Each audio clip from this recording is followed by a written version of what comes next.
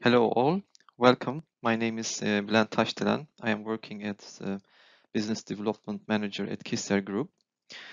I'm going to talk today about data acquisition and how to interpret your results while making cutting force analysis and measurements. I hope that at the end of the webinar you will be able to improve your measurement chain and also get some hints about how to interpret the results. Let's start. I have divided the presentation into mainly two topics. Data acquisition, I will start with that, and then we will go and look to how we can interpret the results by giving some cases where and references. Let's start with the data acquisition. And we will start with the choosing the right measurement range, and it depends on certain things. In the second chapter, I will introduce the effect of alliance, how to utilize alliance filter or correct low pass filter to avoid the alliance, and then at the end talk a little bit about how to choose the sampling rate. Let's start with the first topic. How we can choose the right measurement range, and that depends on two things.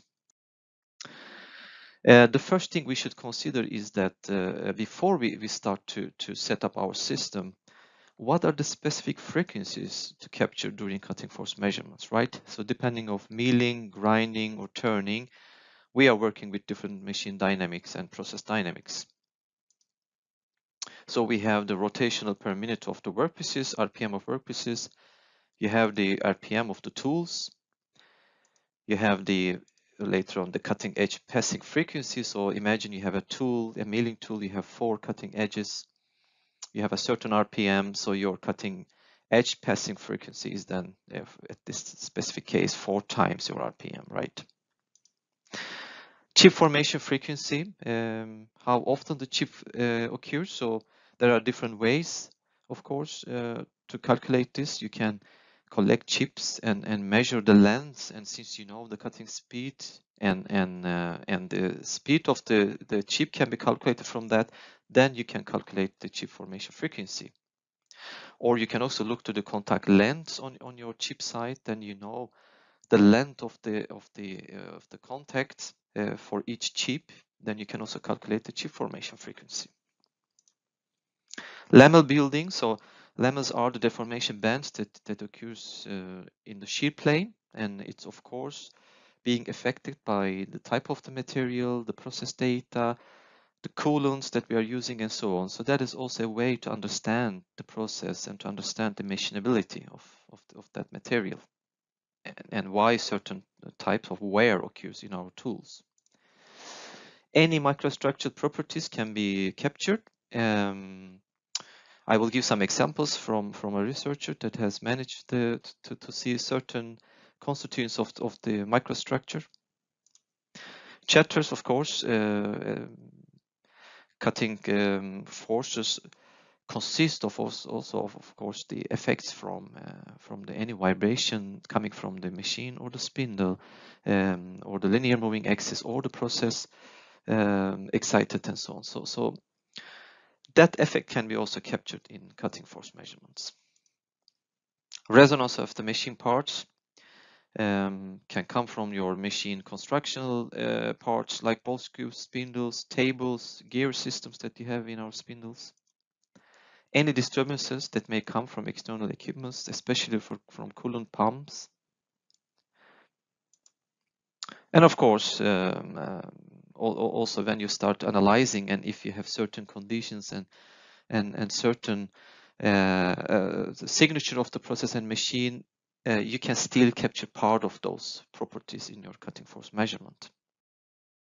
So when we know which kind of frequencies am I expecting in my process to make the measurement on, now it is time to have a look if we can measure those frequencies with the measurement chain that we have. And the first step, as I said before, we need to check the product information of the hardware and software. is if there is limitations when it comes to the maximum frequencies. And the second step is to have a look what is the natural frequency of the sensor itself when integrated in the structure, because that will be a limitation factor.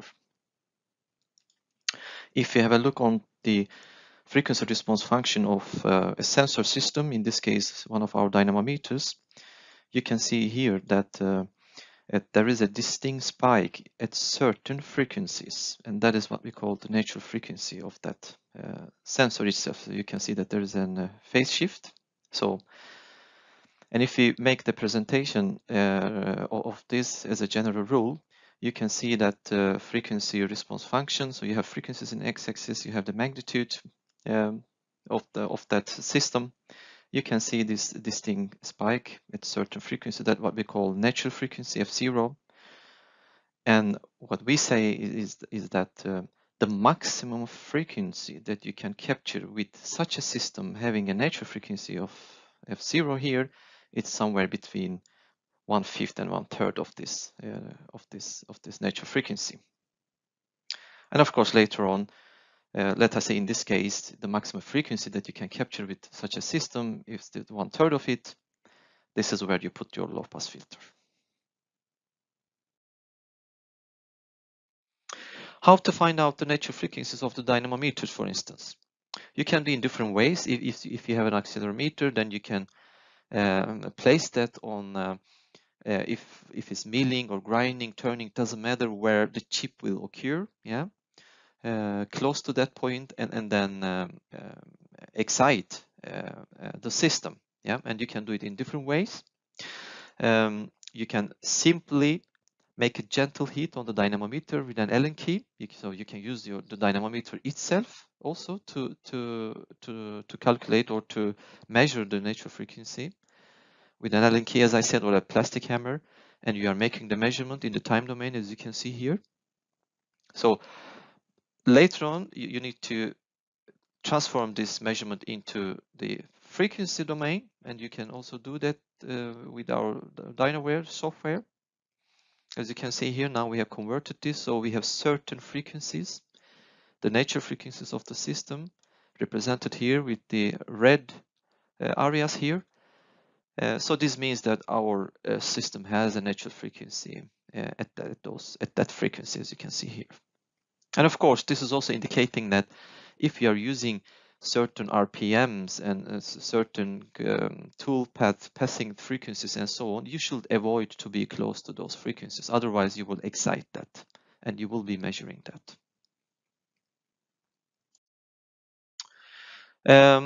So after talking a little bit about some limitations that can come from the hardware or software or the dynamometer in this case, as presented, or the sensor itself, let's look to the alliance, how to avoid and how to set up at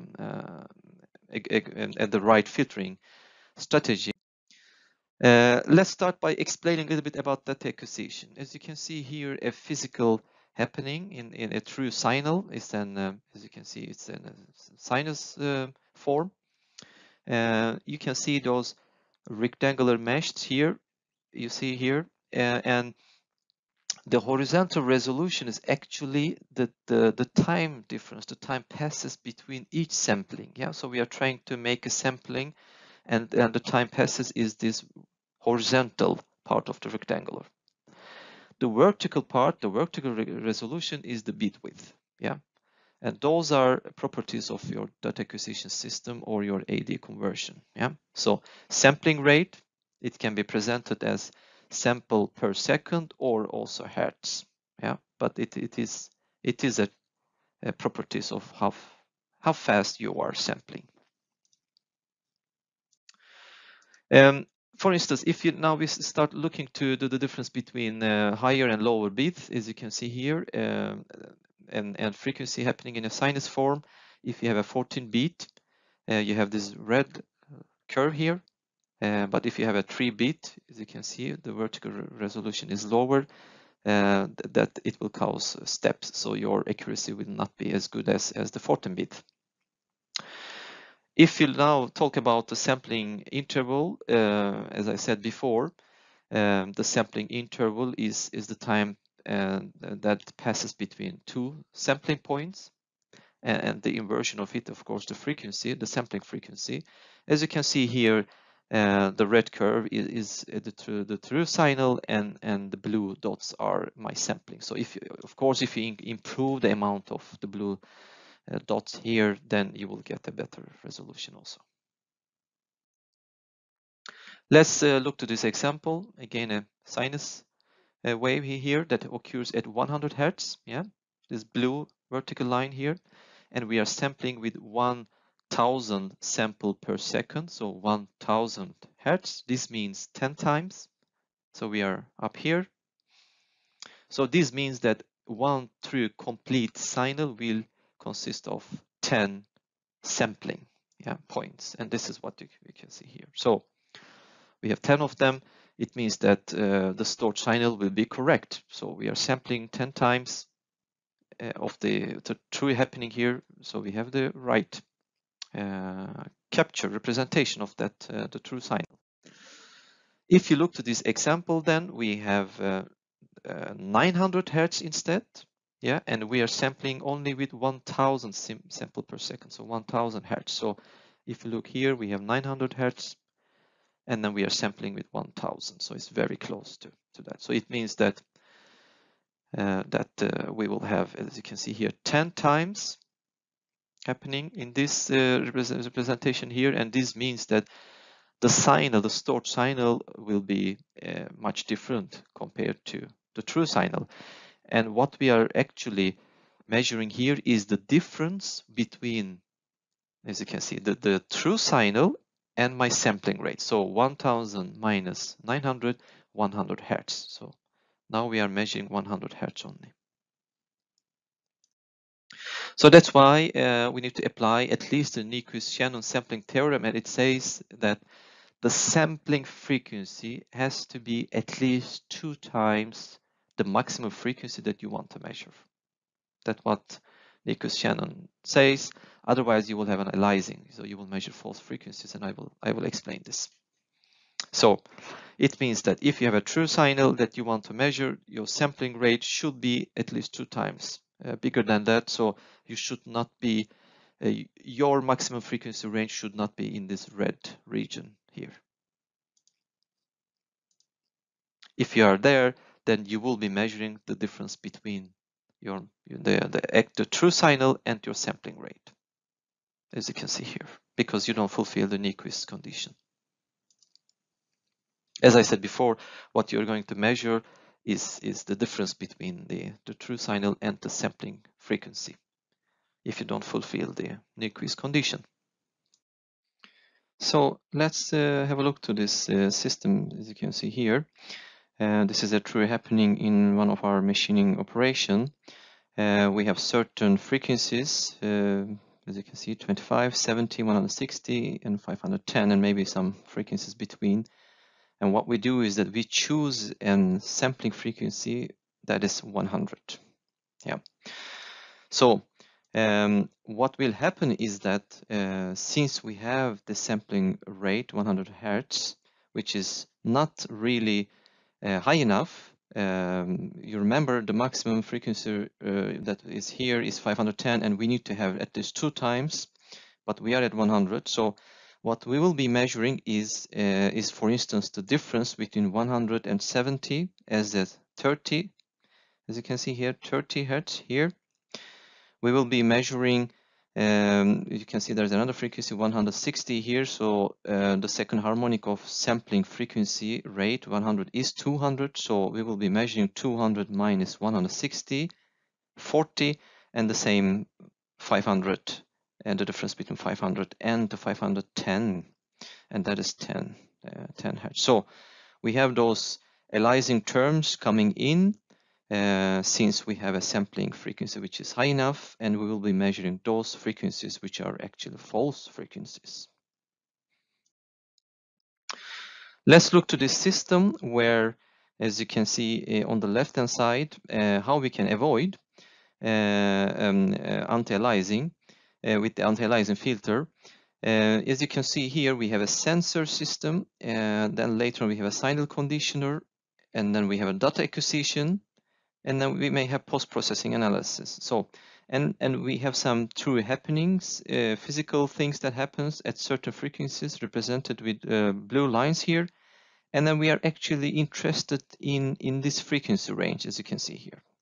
We have a bandwidth of the conditioner, which is going up to higher frequencies. Yeah. So on the left-hand side, we don't use any filtering. On the right-hand side, we are using a low-pass filter because we say that we are interested in this region. So we put a low-pass filter, and that will act as an anti-aliasing. Yeah. So we are not getting the higher frequencies in this case.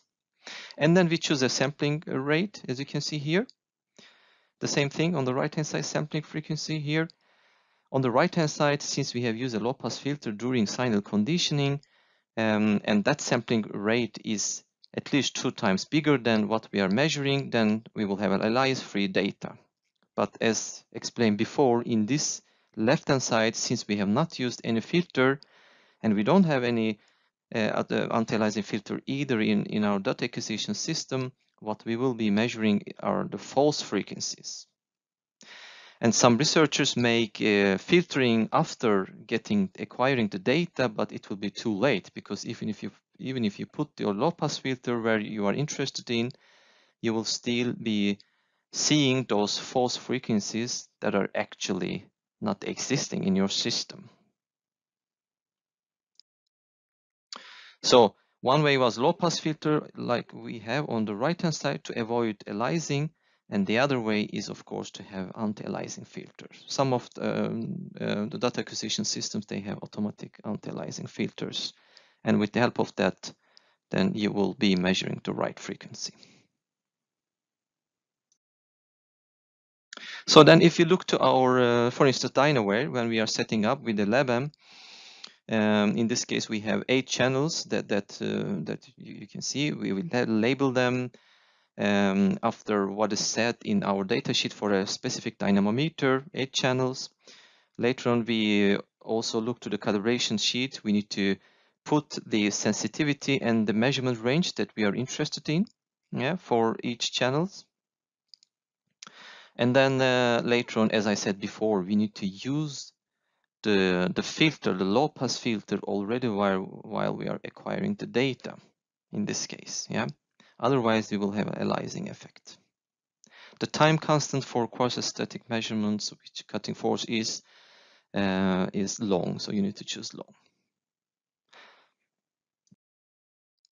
So now we talk about a little bit data acquisition. I hope that it will help you to improve your settings. And now the main question arises often: how to interpret our data. And of course, this depends a lot on which kind of operation you are using, what kind of machines you have, how much energy and time you have put and knowledge you have about your machines.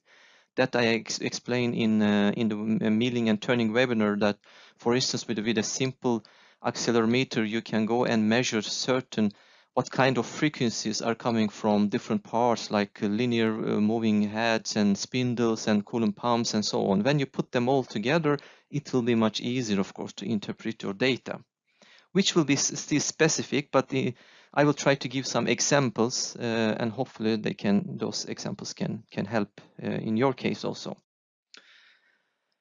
If you look to a cutting force measurement, so regardless of it's turning, milling, or grinding, or even drilling, you have different force components. Let us, in this case, look to 3 force components. We have feed force, passive force, cutting force.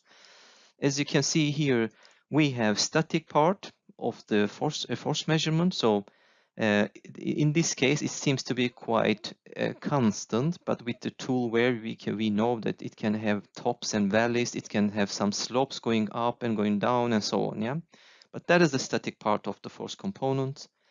Then we have a dynamic part. Yeah. And later on, of course, then we also have the ratios between the force components. So if you are working with understanding and making research on cutting forces, you need to consider and look to those 3 properties of a cutting force measurement. The force signal consists of the information from chip, how chip formation occurs, tool wear and tool wear type, surface quality that depends, dimension and roughness. So if you can especially find the correlation between the dynamic part, for instance, and the surface roughness, you can use also a force measurement to some sort of make an indirect control of your quality, which can be used in R&D to build models and correlations, but even in production, you can use that knowledge when you know that correlation to a certain part quality parameter, then you can use it as an indirect quality measurement, and thus decrease the amount of quality measurements that you are spending in your operation. Of course, if you have some imbalances of the spindle and workpiece systems, you will have different dynamic part. If you have interrupted cuts, which I will also show one case, you will see that in both static and dynamic part. If you have out of roundness and workpiece, that is a little bit affecting also. It will cause an imbalance and also high dynamic. Microstructural effect, I will show an example from a researcher from UK where you could see the different effect of the different part of the microstructure in the force measurement. Of course, as I said before this slide, that if you have certain properties of your machine, mechanical and electrical configuration, like stiffness and damping, which affect the deflection of your system, you will see that effect also on your cutting force measurement. And also, sometimes when you have external forces, that is also affecting, like coolants and oscillations from external equipment, such as pumps and robots and so on. Let's look to this example. It is from Mehdi Aynian here and Professor Yusuf Altuntaş, where they work with the chatter stability in milling. Some of you are familiar with such plots. They are called stability loops, where you have the force, and that is represented often with depth of cut or feeds. And then you have frequency domain, where you have spindle speeds, rotational speeds, and so on. So you have some stability loops, meaning that below this red curve, you have stable process, but over that curve, you have unstable. So then if you look to this part here, the force measurement, when you are measuring when forces while making the machining operation at certain cutting condition, you will have stable conditions. So you will have a typical noise level or dynamic, so to say, in milling. But if you are in the unstable regions, then you will have you will see the chatter. So then, of course, you have a wide spectra of the representations between these two. So this means that when you look to a force measurement, you also see the indications of oscillations starting up or heavy oscillations. Yeah. So noise of your or the dynamic part of your force measurement can give hints about the chatter and oscillations and so on. Then let's talk about a little bit stiffness and deflection, and I will give an example how to correlate force measurement to actually deflection, both dynamic and static deflection. Let's start with this example. You have an CNC machine or robot. As you can see, we have you have a drive with scales that run this according to your coordinates and feeds that you have a program. You have different type of interfaces here. You have your tool here, cutting tool. It can be turning tool. It can be milling tool. It can be drilling. It can be a grinding wheel. It can be a honing stone. Doesn't matter. You have different type of interfaces, and of course, this is a mechanical structure. We did not. It's not an infinite stiffness. So this means that you are deflecting, and the more joints you have, of course, the more deflection that you will have in your total deflection. So when you have cutting forces in 3 directions, you will have a delta D deflection in also 3 directions, right?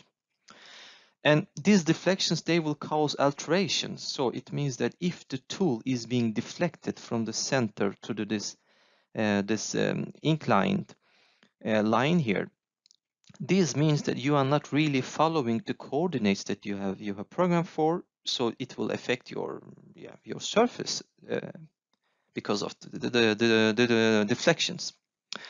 So a way to measure the deflections is actually to be able to know and measure the stiffness of your system, and that you can do with the help of a force and displacement sensor. So if you are measuring force in some sort of like a setup step before you make the machining, if you place a displacement sensor on the other side while you are pushing against your workpiece or your grinding wheel and measuring the force, then you will be plotting the force versus deflection. And the inclination, the slope, is actually the stiffness of your system. So then you know your system, how much it deflects for each Newton. Yeah, how many micron it deflects. And of course, this means that later on, while later on you are making the machining operation, you have cutting forces. Those cutting forces, if you look to that measurement, you are actually, if you multiply that signal with the stiffness value, yeah, so the inversion of 1 over stiffness, if you multiply it with the force, you are actually looking to the deflection. Yeah, so this is a way to measure the deflection, and that is of course affecting your surface properties. And that is being used and represented in this patent, an old patent. If you look to the force measurement here, as you can see, it's a force in Newton during the time scale, and when you take this part in turning operation and measure the straightness, how straight you are cutting, that is called profile accuracy, you can see that they are resembling a lot. And that is because the turning tool, because of the force, is being deflected outwards in this case, and that will also leave imperfections on your surface. And in this case, the owner of this patents, they have used this in order to improve the straightness, the profile accuracy. So they connect the force signal to the machine. As you can see here, when they have the force control during chip formation, they are changing different settings of the cutting speeds and feeds and so on. They are cutting much straighter compared to not having force control, where you have the effect of the deflection because you have some different depth of cuts due to the imperfections coming from the pre-operation. Yeah. So as you can see, when you look to especially the statical part of your force during turning operation, for instance, or during creep grinding, for instance, yeah, then you will see that there is an effect of the deflection on your part. Let's look to a milling tool now. In this case, face milling, we have 4 inserts, and yeah, we look to a torque measurement. If you can zoom to that measurement, you will see that you can really see the moment distribution around each insert. Yeah, and that can also be seen with the polar diagram. Yeah, by utilizing our software DynoWare, for instance, you can see the torque level on each edge, and that is also, as you can see, thanks to this dynamic part of the measurement with the piezo technology, you can really see the moment on each insert. Yeah. And by analyzing these, then you can get ideas about if any unbalance wear occurs on one of the inserts, or if you have any big run out on your tool, and so on. Yeah. Another example is from Suarez Fernandez here, a work done in UK, where while doing the face turning, cutting forces are measured, as you can see here, and in order to find the start and exit of each rotation, a slot was made here.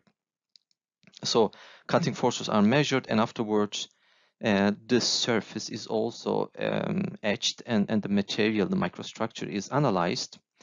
And if you look to the force measurement, the dynamic part of the each measurement is, you can see those small spikes because of the slots. So you have one rotation.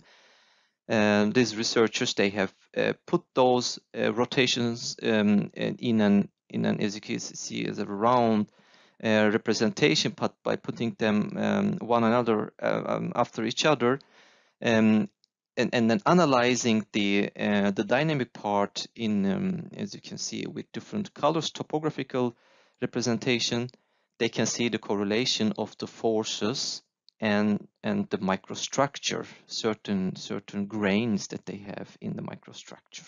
Yeah, so this dynamic part of your system, of course, depends on the material that you are measuring, yeah, you are machining.